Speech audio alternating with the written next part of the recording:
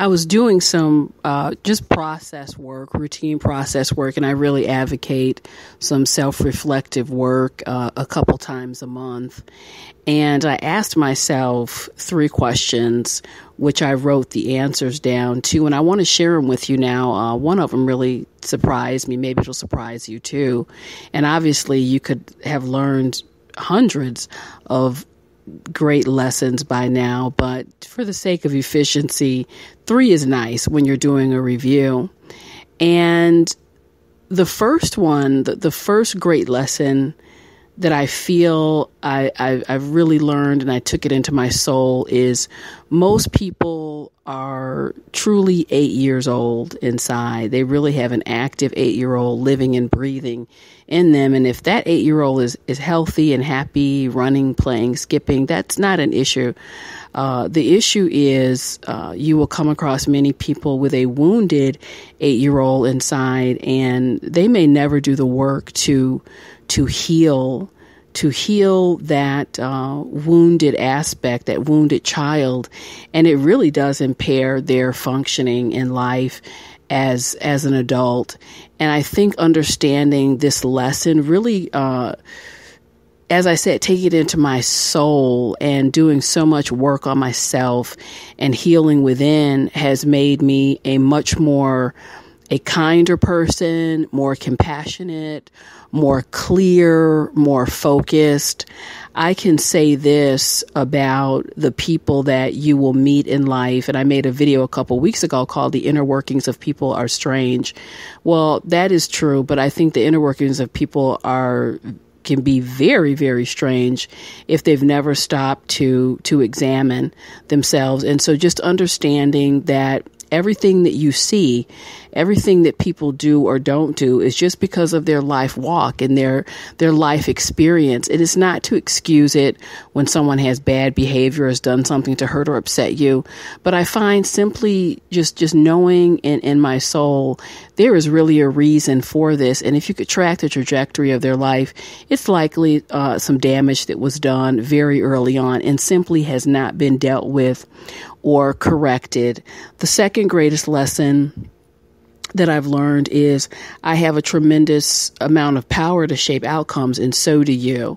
So do you. So as I've become more in touch with the power of a smile, the power of tone of voice, the power of forgiveness, the power of bringing humor into a certain situation, the power of letting go, all these superpowers that you have so much sway and authority in your life and the lives of others to really impact outcomes. I've seen people lose business deals because they have a bad attitude. They got up in the morning feeling a certain way and hadn't disciplined themselves to rein that in. I've seen people lose relationships because they did not cultivate and activate their superpower of communication.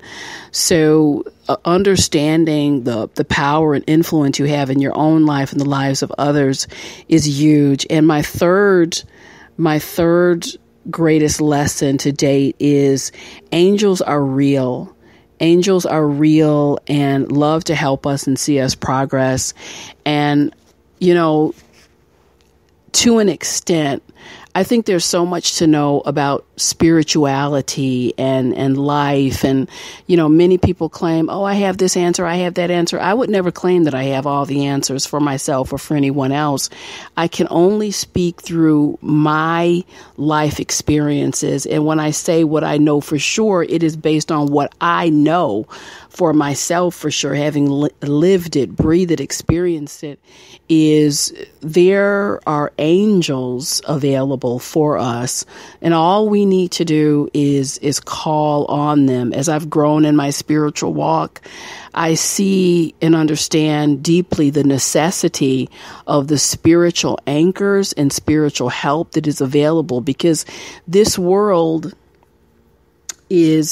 it's beautiful, it's lovely, but it can also get very ugly and complex because we are surrounded with a lot of what I call rogue energy.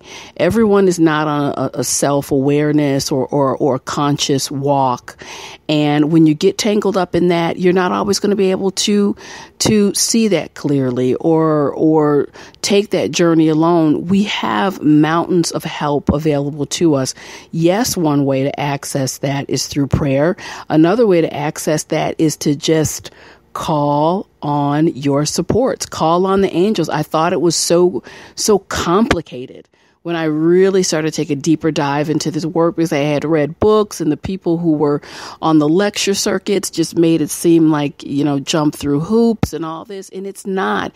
It is sitting over a cup of coffee, in your car, whatever, and asking for the help, asking for the insights, asking for the comfort. If you can't, if this situation cannot change, I'd love it to change, but can you help raise my vibration? Talk to your angels, help raise my vibration so I can feel differently about the situation.